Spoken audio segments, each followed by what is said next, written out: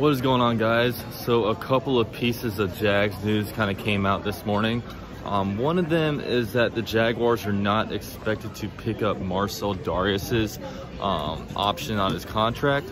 Now, this was quite an obvious one because by cutting him, we're going to be saving $20 million on a cap. And for a team that has a lot of cap issues, that's kind of a no-doubter to really do. Now, I would like to see if we can possibly try to get a new deal for him, just because when he is playing, he's very productive. You know, a former first-round pick. He's gotten a big contract before from the Bills. He was a guy that we acquired in the 2017, kind of at a trade deadline move with the Buffalo Bills, basically giving up a 5th-round pick for him. And he was really big for us. He really improved our run game and really helped us in the playoff push later in the year. But now that he has gone, I mean, we have a huge hole at the position. Now, like, our defensive tackle, our 3 technique, our nose guards, you know, it's kind of limited to like Taven Bryan, Avery Jones, and really that's, I mean, about it. We have some other guys like Dontavius Russell.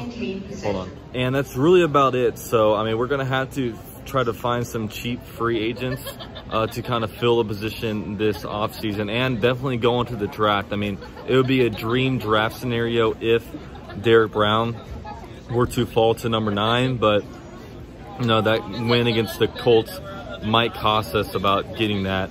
So I don't, you know, so we're gonna have to fill that 3 technique somewhere else. Our run defense might get really bad. But next piece of news that I saw is that the Jaguars, so the Marcel Dareus one, that one's pretty credible. It came from Ian Rappaport. This next one came from Eugene Fournette, who is a Jacksonville media reporter, and I couldn't find the report anywhere else, so we might need to take this one with a grain of salt. But the Jaguars are potentially interested in acquiring tight end from the Baltimore Ravens, Hayden Hurst. Now, Hayden Hurst was a guy that the Jaguars wanted to draft in the 2018 NFL draft before the Ravens snagged him right before the Jaguars did. And, you know, Hayden Hurst is a Jacksonville guy. He actually went to the Bulls school.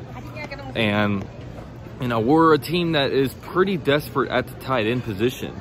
Now, according to Eugene Fournette, the Jaguars are not the only team interested in trying to get a trade for him. It's reported that the New England Patriots are also interested in his services. So, really, with this, I mean, I would love to be able to get Hayden Hurst. But at what price? I would give up a late pick, like a 5th, 6th, 7th round pick. I wouldn't do anything more than that. Hayden Hurst really hasn't gotten much of an opportunity in the Ravens offense because I mean, they just have a couple tight ends in front of him. Mark Andrews has really been putting out for him, and with this, you know, he hasn't seen many offensive snaps. He hasn't seen many targets. And according to him, he's really wanting some more, you know, some more reps. So we'll see. But really with this, I mean, there's a lot of good tight ends in free agency, whether you're looking for Eric Ebron, Austin Hooper, you know, some of these guys that are on the market.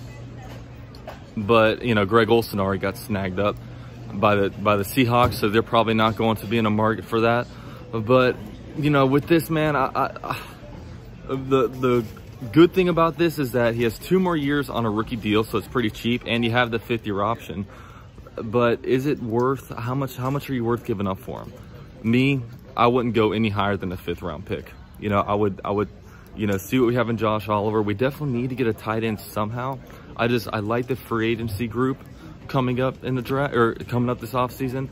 You know, we can get some good steals of tight ends in the draft, and I just don't think it's worth any higher than a 5th-round pick, especially for a team that needs to be able to hit on all of its draft picks so desperately.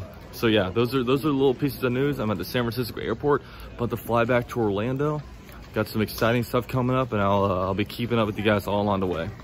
Go Jags. I'm out.